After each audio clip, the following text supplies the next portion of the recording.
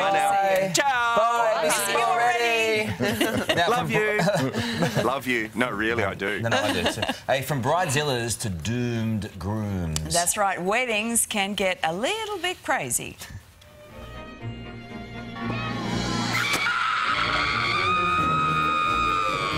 We've been hit. Repeat, we've been hit.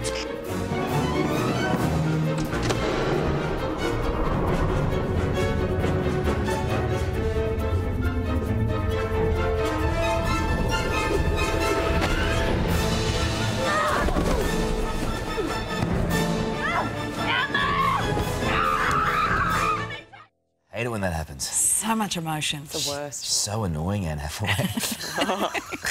Anyway, our next guest says we're losing sight of what marriage is all about, and he's got a plan for those who want a fuss-free ceremony. Marriage celebrant Josh Withers joins us right now from the Gold Coast. Good morning to you, Josh. You're creating a Marriage Amnesty Day. Tell us what that is. Well, they say charity starts at home, and I think one of the best things we could do for just life on planet Earth is to be committed to one another, is to say, you're an awesome person. We should hang out together for the rest of our lives and just tackle life together. And normally that happens at a wedding, and we do that every day, and that's exciting. But there's so many people that aren't in a marriage because of the burden of a wedding, whether it's the cost but sometimes it's not got nothing to do with money. Sometimes it's the whole idea of inviting everyone to a massive party. Sometimes it's family, all of those kind of things.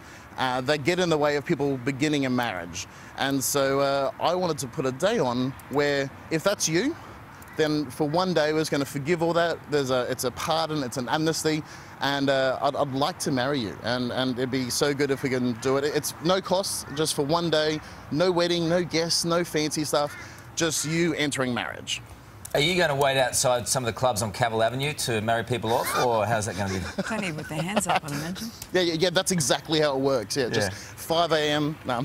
No. So for September 24 is when it's happening. It's in Sydney. And the reason it's in Sydney, because I do weddings all around Australia, but there was a couple who had booked me for their wedding in Sydney, and the burden of hosting a wedding just got too much, and they decided to call it off, and they said, hey, can you donate this to someone else?